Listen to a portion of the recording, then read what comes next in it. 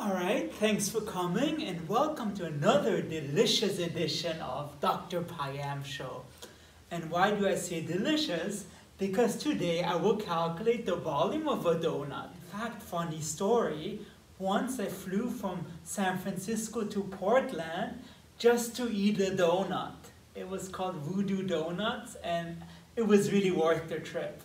But now I found out that apparently they have one in LA as well. So I don't need to fly to Portland anymore, even though it's a very nice city.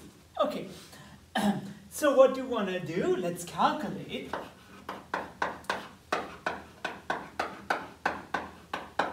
Calculate the volume of a donut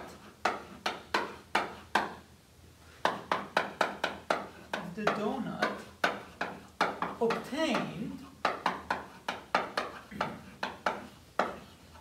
by rotating the following disk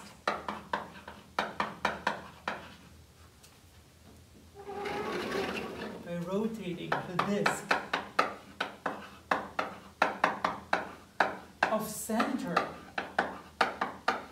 4, 0 and radius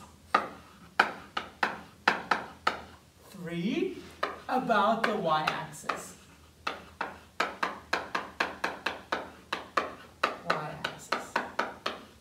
So what am I doing?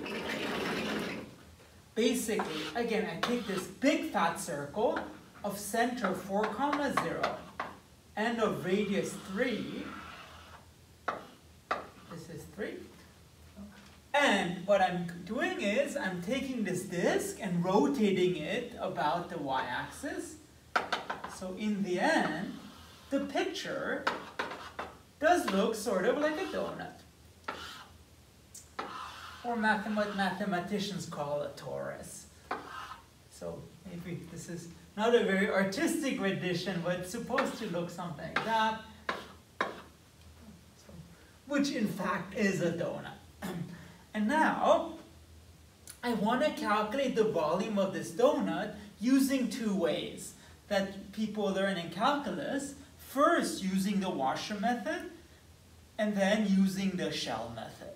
And of course, there are other ways of doing this using multivariable calculus, but let's keep it simple and simple variable calculus. So the first method is called the washer method, and it's based on slicing the donut in a clever way, the washer way. So method 1, washer method.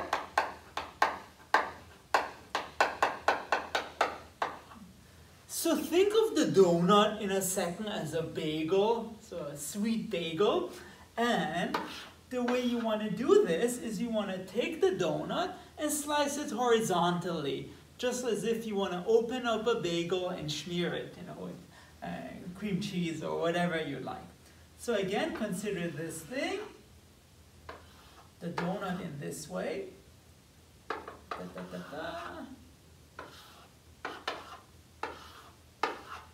And again,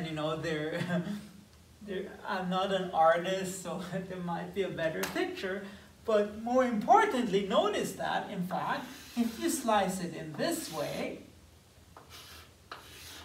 if you slice it horizontally, then the slices are precisely what are called washers, or in math we call those annuli. And the main property of the annuli is that they have an outer radius and an inner radius. So in other words, given a certain point y, there's a certain inner radius here and a certain outer radius.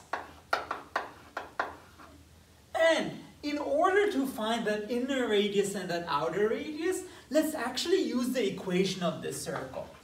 So remember that the circle here, or disk, it has center 4, 0, and here it has radius 3. So by the equation of the circle, the equation is x minus 4 squared plus y squared equals to 3 squared, which is 9. And notice, in order to find that inner radius and that outer radius, what we really have to do is to solve for y, which is given in terms of x. So again, maybe let me draw this here. So given a certain point y, we want to find the corresponding x coordinates. And for this, we have to use the equation of the circle. So x minus y squared, x minus 4 squared plus y squared equals to 9 gives you the following. And again, we want to solve for everything in terms of y. So x minus 4 squared equals to 9 minus y squared. So in particular, x minus 4 equals to plus or minus square root of 9 minus y squared, which gives you that x equals to 4 plus or minus square root of 9 minus y squared. And that is precisely what we want. Namely, this gives us, in fact, that the outer radius, given a certain y, is 4 plus square root of 9 minus y squared, and the inner radius is 4 minus square root of 9 minus y squared. And this sort of makes sense in this picture, namely given y, we want some number that is slightly bigger than 4, which gives you, 4 plus square root of 9 minus y squared. And here, we want a number that's slightly smaller than 4, which gives you 4 minus 9 minus y squared. And that's good because once we have the inner radius and the outer radius, we can just use the washer method. So, just to recap, so the outer radius, that's 4 plus square root of 9 minus y squared, and the inner radius is 4 minus square root of 9 minus y squared. And the question is, how do you find then the area of each annulus? Well, in terms of inner and outer, it's precisely given by the following. It's the area of the bigger disk, which is pi outer squared, minus the area of the smaller disk, which is pi inner squared. So release your inner squared, which tells you precisely that the volume becomes the integral of this, which just means, adding up the slices, and we're adding them up from minus 3 to 3, because our y goes from minus 3 to 3. So it becomes volume equals to integral from minus 3 to 3 of pi outer square minus pi inner square dy, and we're integrating with respect to y because we're adding up the horizontal washers, not the vertical ones. So this becomes pi times integral from minus 3 to 3 of the outer one, which is 4 plus square root of 9 minus y squared minus 4 minus square root of 9 minus y squared dy. And guess what? Let's have another expansion party. So this becomes pi times integral from minus 3 to 3 of 16 plus 8 square root of 9 minus y squared plus this square root squared, which is 9 minus y squared, and then minus 16, then minus minus, which is plus 8 times square root of 9 minus y squared, and then minus this square becomes minus 9 minus y squared dy. And look, there's bang bang and bang bang. So everything cancels out except for those two terms, which add up pretty nicely. So what we're left with is the following. Pi times integral from minus 3 to 3 of 8 plus 8, which is 16 times 9 minus y squared dy. That becomes 16 pi integral from minus 3 to 3 square root of 9 minus y squared dy. But look, you could use a trig substitution, but why make stuff complicated when we can make them easier? Because notice, in fact, in terms of areas, this represents a semicircle. Right? Square root of 9 minus y squared in terms of y from minus 3 to 3. So this integral is just the area of this semicircle, which becomes, half of pi r squared. So 1/2 pi times 3 squared. So you get 16 pi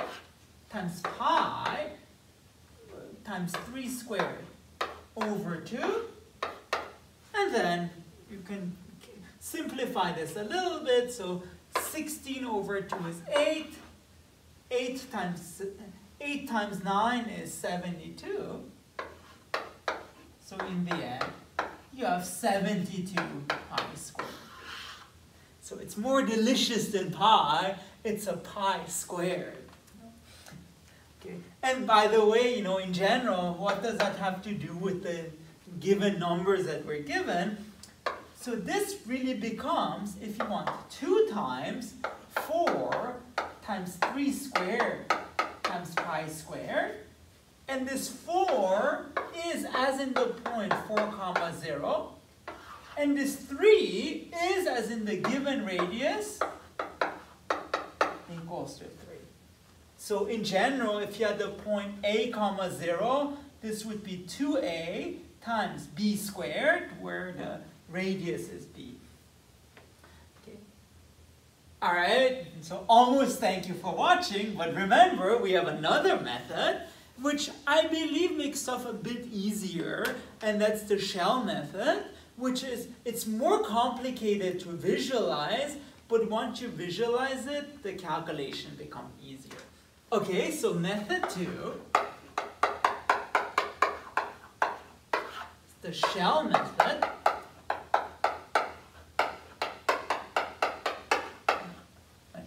Like the gas, for petroleum, okay?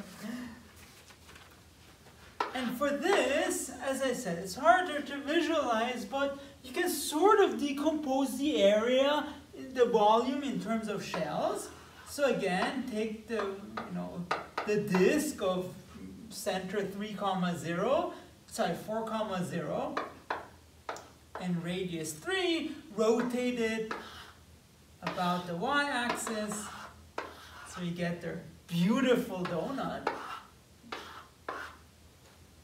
Beautiful, tasty donut. And notice you can, as usual, decompose the circle, the disk, in terms of rectangles. So if you do that,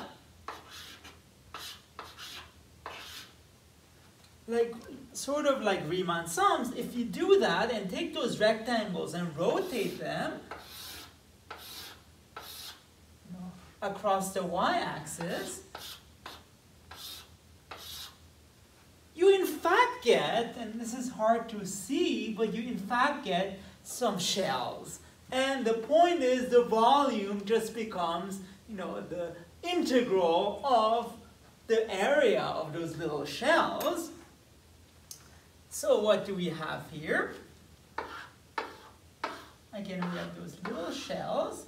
And let's figure out, again, the height and the radius of the shells. So, again, if we have this point x, let's figure out the height. And to figure out the height, let's again use the equation of the disk. So the equation of the disk then is x minus 4 squared plus y squared equals to 9, which is 3 squared. And here, unlike before, we want to solve for y in terms of x. So given x, let's find the corresponding y. So let's just solve this. What we have is y squared equals to 9 minus x minus 4 squared. And so y becomes square root plus or minus square root of 9 minus x minus 4 squared, which tells us in some sense that the top point then becomes square root of 9 minus x minus 4 squared, and the bottom point is minus that. Minus 9 minus x minus 4 squared. Okay. So we're almost done. What do we have here? So we know that the radius is x, and the question is, what is the height? Well, it's this minus this, which in the end becomes 2 times this jump. So again, we have the radius equals to x, and the height in this case becomes 2 times square root of 9 minus x minus 4 squared, which tells us, well, what then becomes the area of each shell? Well, the area becomes 2 pi times the radius, so 2 pi x. So 2 pi x times the height, which is, again, 2 times this thing. So 2 times square root of 9 minus x minus 4 squared, which becomes 4 pi x square root of 9 minus x minus 4 squared. And then all we have to do, the last thing, is take this area and integrate it from x going from 0 to, from x going from, so 4 minus 3, which is 1, and then 4 plus 3, which is 7. So really the range of x here is from 1 to 7. Okay. So let's do that. So by the shell method, the volume becomes, again, integral from, what was it, 1 to 7 of the area, which is 4 pi x square root of 9 minus x minus 4 squared dx. And let's try to simplify this a little bit. So that becomes 4 pi integral from 1 to 7 of x square root of 9 minus x minus 4 squared dx. And now let's use a nice change of variables. And you're tempted to use u equals to this whole thing, but again, let's make our life a bit easier. Let's just let u be just x minus 7, then du equals to dx, and also u of 1 is minus 3, and u of 7 is 3. And you can see that there's a very nice symmetrization, if you like. This becomes 4 pi integral from minus 3 to 3 of x, which becomes u plus 4 times square root of 9 minus u squared du. Now, it looks like we made this problem more complicated than it actually is, but it turns out this integral is very easy to evaluate, because if you expand this out, so another expansion party, we get integral from minus 3 to 3 of u times 9 minus u squared du plus 4 pi integral from minus 3 to 3 of 4 times square root of 9 minus u squared du. But look, here we're integrating from minus 3 to 3, and moreover, this thing is an odd function. And there's this nice property about odd functions that if you integrate an odd function from minus something to something, like from minus 3 to 3 or from minus 2 to 2, the integral actually becomes 0, which means that, bang, once we calculate this, the integral is automatically 0. And here, it's the same spiel as before. This just becomes a semicircle, so the area becomes 4 pi times 4 times integral from minus 3 through 3 of 9 minus x squared dx, if you like, which becomes, pi times 3 squared over 2. And then as before, this becomes 16 over 2, which is 8. So 8 times 9 times pi, so lots of pi, which in fact becomes 72 pi squared. So guess what? In the end, with a different method, we still get the same result. And you might say, which one is better? Well, it depends on what kind of person you are. So the Washer method is easier to visualize, but gives you usually a nastier integral. The Shell method is really hard to visualize, but it gives you an easier formula in the end. Alright, so if you like that, and like math and calculus in general, please make sure to subscribe to my channel. Thank you very much.